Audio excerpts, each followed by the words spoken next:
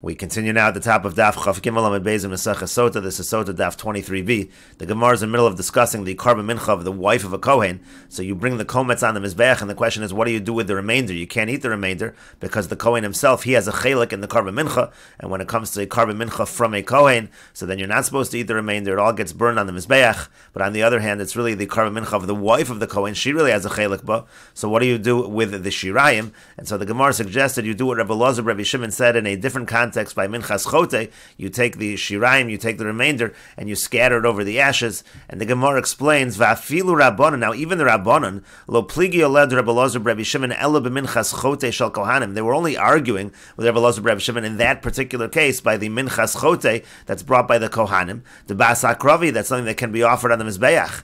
Aval Baha, but in this situation, Afilu Rabbanon modu. Even the Rabbanon would agree, again, that it gets scattered over the ashes. Rashi explains, Va'afilu Rabbanon lo pligi olel b'Minchas Chote shel Kohanim.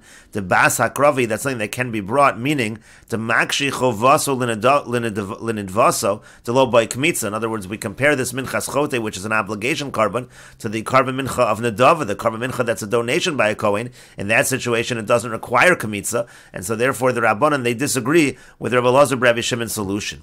Aval ha de lav Bas HaKravi, but here where it's really not a Bas HaKrava, here you're talking about a situation where the Dilma Basra di Doazlin, and maybe really it's her carbon and not his. That's the question over here. The Shiraim Gemurim Ninu, there's a real possibility that these are real Shiraim, so to speak, that are not to be brought on the Mizbeach at all. They're supposed to be eaten. So what do you do in this situation? The Afilu Rabbanon modu de mispazrin. So even the Rabbanon would agree in this situation where you have a genuine doubt, so to speak, about the Shiraim, even the Rabbanon would say it's mispazrin, that you scatter it among the ashes. And the Gemara continues with the two dots. The Mishnah said, Bas Yisrael Hanasua V'chulu. It said if you have a Bas Yisrael that's married to a Kohen, and the Gemara says, my time, what is the reason? Rashi says, my time Komer Mas Nisan, Minchas Kohenes Nechelas. Why is it that the Mishnah says that the Karban Mincha of a Kohenes, meaning it's a female, not a male Kohen, so that's going to be eaten Kishe'ena Nesua Kohen, talking about a situation where she's not married to a Kohen, so a male Kohen has no chelik in it. Uchashi Nesua Kohen, even when she's married to a Kohen, Eina Nechelas, it's not eaten, Eina Nechelas Kol, it's not completely burned on the Mizbeach altogether. Mi'lo Hava, meaning again, it's not treated like a Minchas Kohen. What's the reason? And the Gemara answers, Diyamar Kratz, because the pasuk says, V'chol Minchas Kohen Kolil Tia Lo Sochal. It says that if you have a Mincha from a Kohen, it's entirely burned on the Mizbeach, it's not eaten. And we darshan that to be Kohen V'lo Kohenes, that halacha applies by a Kohen specifically, it does not apply by a Kohenes.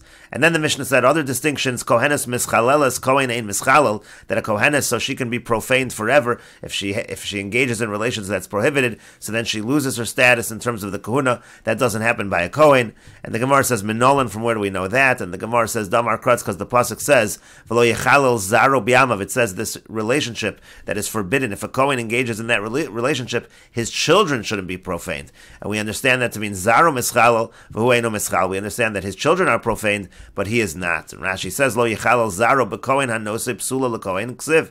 We're talking in this pasuk about a Kohen that marries somebody who's disqualified to the kahuna. Psula l'kahuna ksiv. Again, it's someone who's disqualified to the kahuna. V'darshinim b'kiddushin yechalel shnei chilulan echad lav yechad l'zaro. We understand she is, and we understand the children are profaned. Sha'kohen mechalel shteyan aval hu ein mischal. The Kohen profanes both of them, but he himself is not mischalel. That's what we understand from the pasuk.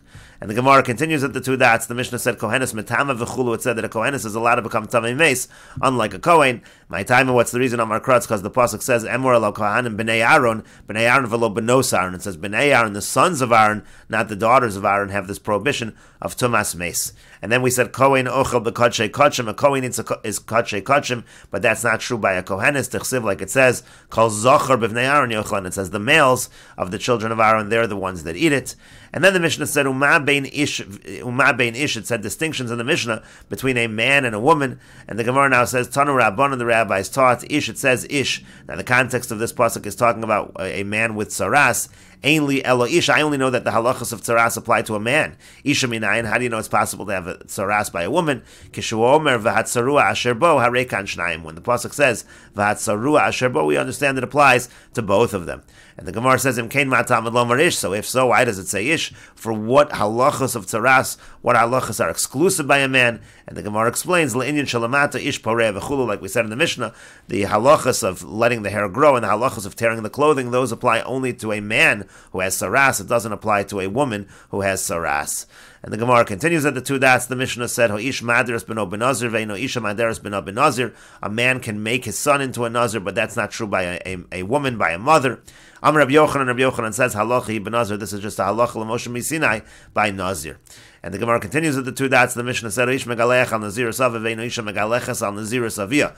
A man, a son, is allowed to shave on the naziris of his father. That's bringing the karbanos that his father had designated for his own naziris. But that's not true by a woman. She cannot shave on the naziris of her father. And again, the Gemara says, Amar Rabbi Yochanan says, halacha benazir. This is halacha l'Moshe Misinai by nazir. And then the Mishnah said, Oish mekadesh es bito, ve'ino isha mekadesh es bito. A man, a father, is allowed to receive kedushin on behalf of his daughter. That's not true by a woman, not true by a mother. And the Gemara says, Dichsiv, that's also, it's written, it's learned from the pasuk, es biti nasati lo ish hazeh, I'm giving my daughter over to this man. And again, that's talking about the father and not talking about the mother. And the Gemara continues, the Mishnah said, Ha'ish mocher es bito, ha'isha mocher es bito. A man can sell his daughter as a maidservant. That's not true by a mother. She can't sell her daughter as a maidservant. Dichsiv, as it's written in the pasuk, yimkor ish es bito. It says again, a man is going to sell his daughter.